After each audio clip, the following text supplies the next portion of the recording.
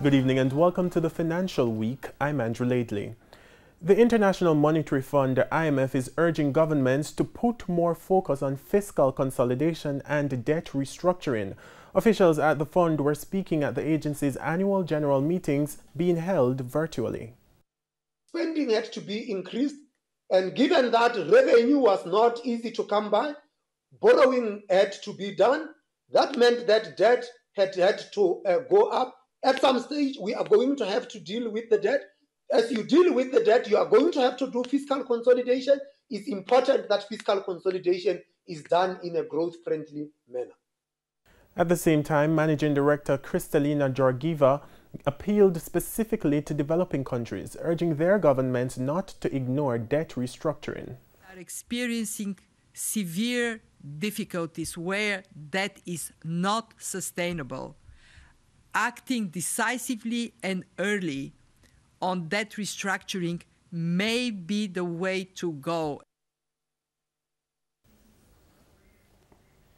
Kingston Properties has completed the acquisition of an 88,000 square feet warehouse property on 4 acres of land on East Ashenheim Road in Kingston. The purchase was funded from cash resources. The deal is estimated at $607.5 million on a sale and lease buyback basis. Kingston Properties says the purchase is in keeping with its objective to achieve a target of 1 million square feet owned and under management by 2022. It says the property was purchased at a significant discount to replacement cost, and this augurs well for future capital appreciation.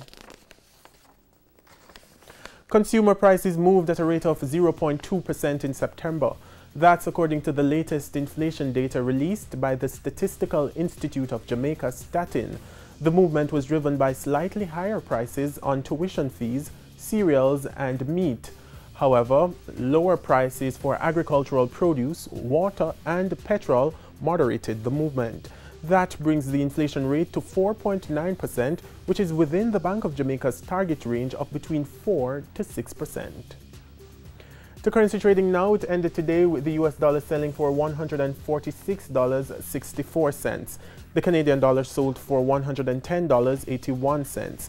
$191.75 was the going rate for the pound sterling, while the euro closed at $174.60. The JSE index gained 5,231 points today, and the junior market index is up 19 points. Among the winners were Paramount Trading, Stationery and Office Supplies, First Rock Capital Holdings US dollar shares, Trans-Jamaican Highway, and Caribbean Producers Jamaica.